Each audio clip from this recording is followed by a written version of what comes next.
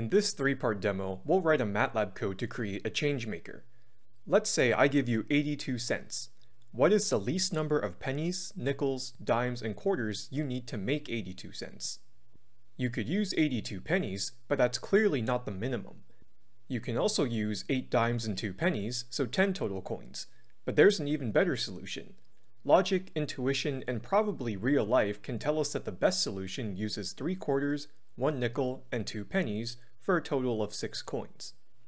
This happens to be the most efficient way to make 82 cents. This problem is known as the change-making problem. Given an amount of change, return the minimum number of pennies, nickels, dimes, and quarters needed to make the change. It seems simple, but there's actually a lot of math behind it if you dive really deep. This particular problem utilizes what's called the greedy algorithm, which happens to be a type of optimization technique. I'll provide some links in the description to some informative sites which are definitely worth a skim. Our goal is to write a MATLAB function which solves the change-making problem. I'll note that we are making 2 major assumptions. First, we'll constrain money to range from 1 to 99 cents for simplicity. We'll also only use pennies, nickels, dimes, and quarters. Half-dollar and dollar coins do exist in the US, but we'll exclude them because they're not that common. You should always have a strategy before opening MATLAB. As tempting as it is to dive right into the coding, it's foolish to do so without developing some semblance of a flowchart. Grab some paper.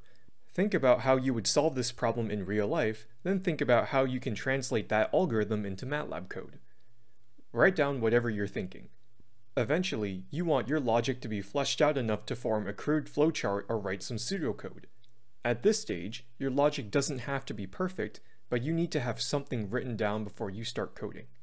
Pause the video here and start developing your logic. Okay, I hope you've written something down. Here's my flowchart.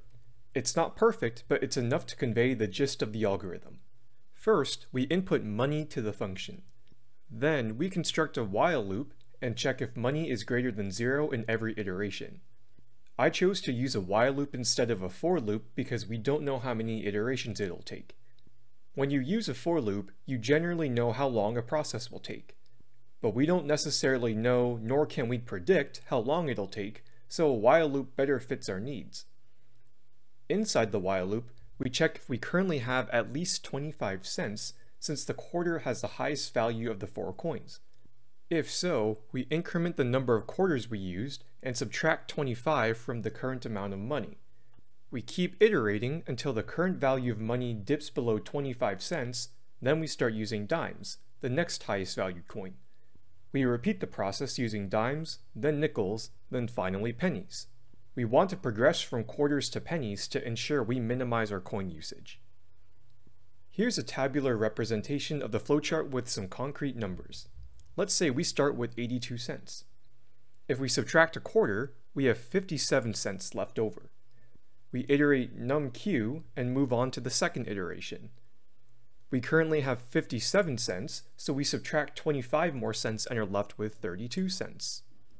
We bump up numq again and start the third iteration.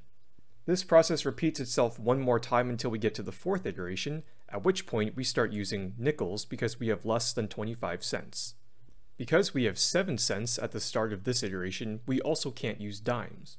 We therefore use a nickel and then 2 pennies in the last 2 iterations. At the end, we used 3 quarters, no dimes, 1 nickel, and 2 pennies, which agrees with what I said at the beginning of the video. Making a flowchart can be hard because it needs to be as general as possible. There's only one number in this entire flowchart. Everything else is symbolic. This can be confusing for a beginner, but testing your flowchart with some numbers like I did here can help. You can also do the opposite. You could develop your flowchart from one specific test case, then try to generalize it as much as possible so it works for any test case. No matter what you do, this should all be done before opening MATLAB. Now that we have our algorithm mostly developed on paper, we can begin coding. In the next video, we'll convert this flowchart into MATLAB code.